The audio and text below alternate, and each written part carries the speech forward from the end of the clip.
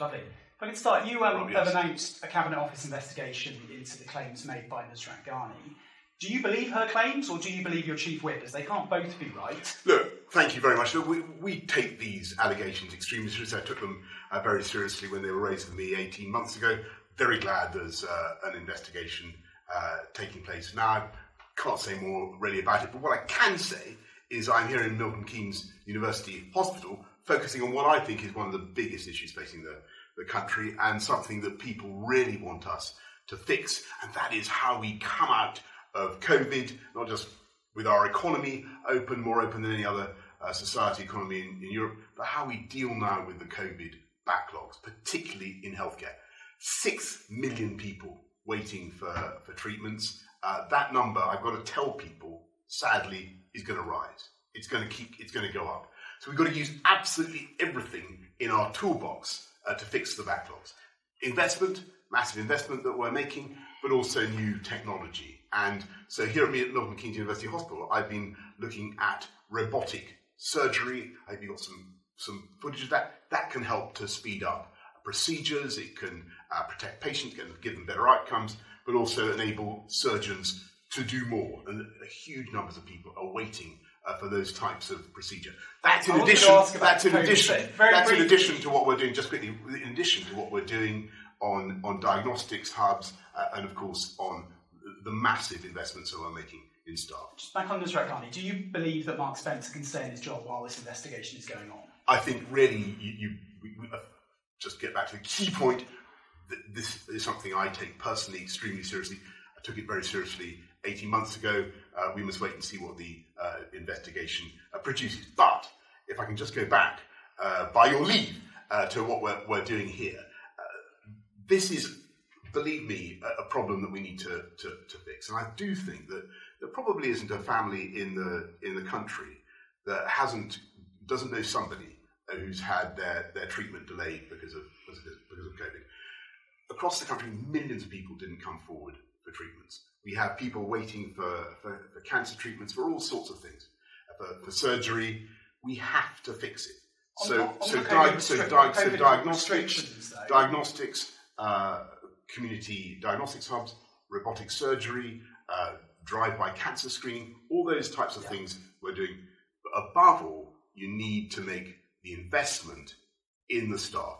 44,000 more people in the NHS now than there were in 2020, and that is an approach that we're going to continue. We've still got some restrictions, testing requirements on travel for COVID. Yes. What has anything been decided on what the future of that will be?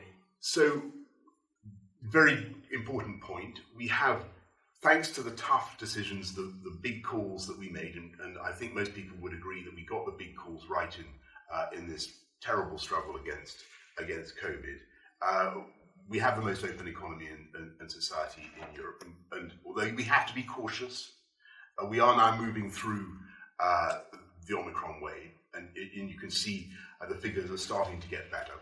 So what we're doing on travel, to show that this country is open for business, open for travellers, you will see changes so that people arriving no longer have to take tests if they've been vaccinated, if they've been double vaccinated. It's a big week for you. Sue Gray report is due out. Can you guarantee that no more embarrassing allegations about alleged breaches of lockdown within Downing Street will come out before that report is published? What I can guarantee is that this government is focused 100% on dealing with the big problems that we have. But on the Sue Gray report, and I do think, and I know that. Do you think change is now inevitable in Downing Street after that report has come out, specifically on the Sue Gray report? I know that I perfectly understand people want to ask questions about that. I think you've got to wait for that to come out. But what I will say, this government is focused on the stuff that I think people want us to focus on, and we've come through COVID faster than most other European countries, thanks to some of the decisions we took, thanks to our incredible NHS, thanks to what they did with the booster rollout, and the unbelievable work that they did, and the British people who followed the advice and have delivered the result that we're in. But what we've got to do now is look at all the problems that COVID has helped to create, particularly the backlogs in in the courts, the backlogs across. One of those big problems, I guess, is around cost of living as well. Correct. Can you guarantee that national insurance will go up in April this year as planned? What we've got to do is look at all the ways we can address cost of living. That doesn't sound like a guarantee. All we can do to address the cost of living issues for people. So it's the cost of fuel. It's making sure that we deal with inflation by getting people into work, dealing with problems in the supply chains, getting people off welfare into work, helping to get our economy moving smoothly again. So just on that specific issue, look at where we are. Look at what we're investing in.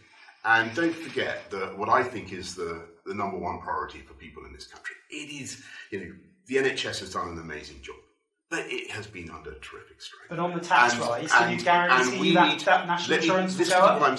This is what I'm saying. What I'm telling you is we've got to put that money in. We've got to make that investment in our NHS. We've just been looking at fantastic robotic assisted surgery, made in Cambridge, an amazing British development. Those machines are not cheap. Those machines are not cheap. 44,000 more staff in our NHS. But will the money come through a national insurance rise? Now than there were last year.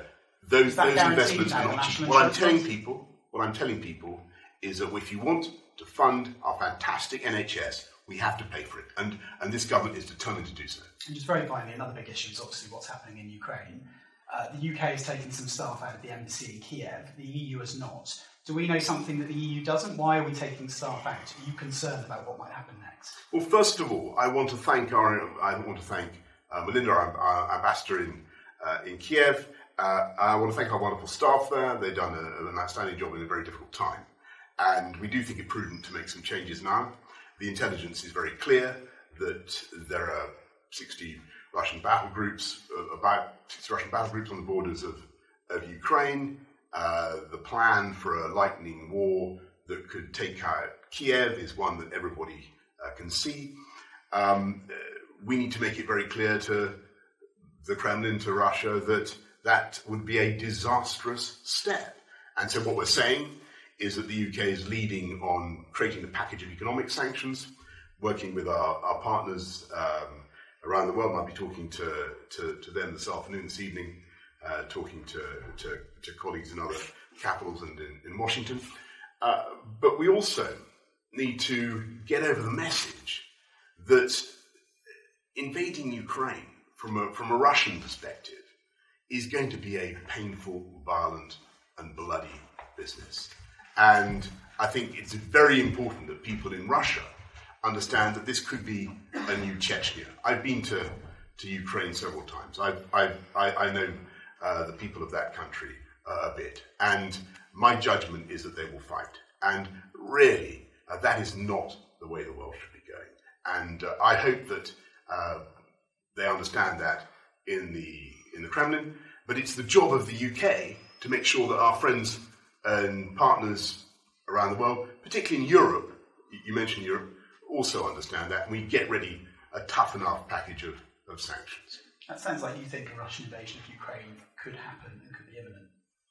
Look, I've got to tell you that I think that the intelligence is pretty gloomy at this point. There is certainly a large, very, very large array of Russian forces, and we have to take the necessary steps. I don't think it's by any means inevitable now. I think that sense can still prevail, but the UK is in the lead in creating that package of economic sanctions, helping to stiffen the resistance of our Ukrainian friends, as you know, with defensive weaponry that we're supplying, and making it clear that we stand fully foursquare with the people of Ukraine, and that we support the sovereign integrity of Ukraine. And we do. But we also need to get over to Russia, that any invasion, any incursion of any kind, of any dimension into Ukraine is not going to be a cost-free business. It is not going to be there will be casualties. And I think that people in Russia need to understand that it could be their new Chechnya. Okay. Thank you for your comments. Thank you. Good stuff.